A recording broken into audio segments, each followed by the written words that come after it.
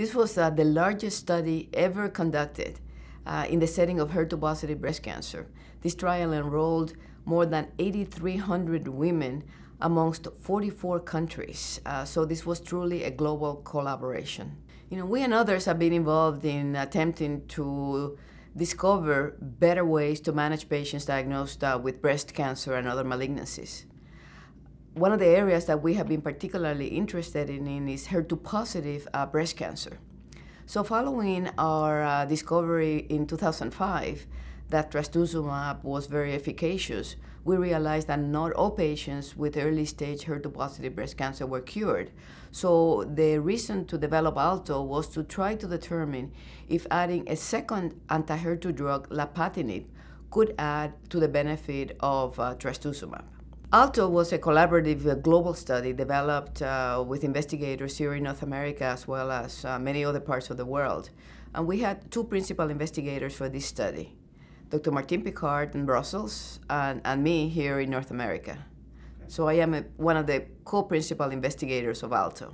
There were three main findings from the ALTTO study, although there are many other findings that also will be of relevance.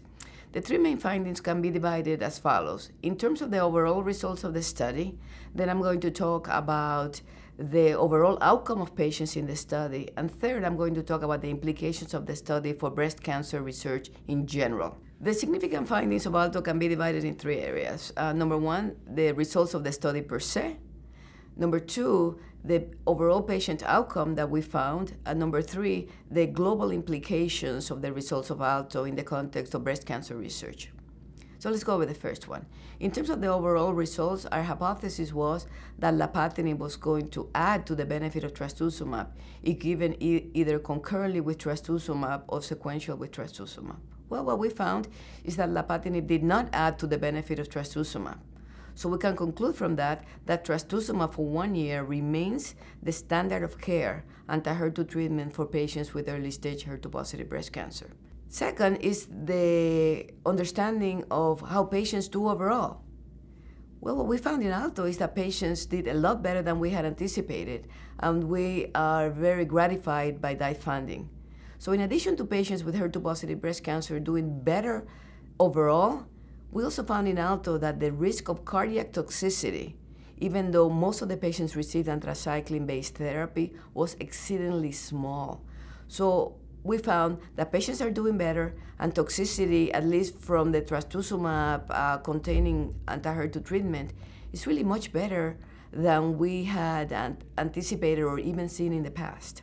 Added to that is the fact that the cardiac toxicity we observed in ALTTO was very low, providing us with additional reassurance related to the use of chemotherapy that includes anthracyclines, along with anti-HER2 therapy for patient management. The third salient point derived from ALTTO is that the results of the study now call into question whether we should be using pathological complete response as a surrogate marker for patient outcome in the adjuvant setting. Another aspect of ALTTO in terms of overall implications is that we found that we need to question whether pathological complete response is really a surrogate for ultimate patient outcome in the setting of HER2-positive breast cancer. In ALTTO, we could not corroborate that the improvement in pathological complete response seen in neo-ALTTO, when we administered the dual blockade with lapatinib trastuzumab, correlated at all with ultimate patient outcome in terms of disease-free or overall survival in the adjuvant setting.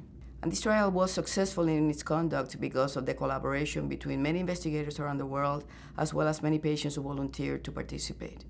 And it is good that at the ASCO meeting, we are reporting the results of this study because they are applicable to science in general, but also very applicable to our patients today and in the future.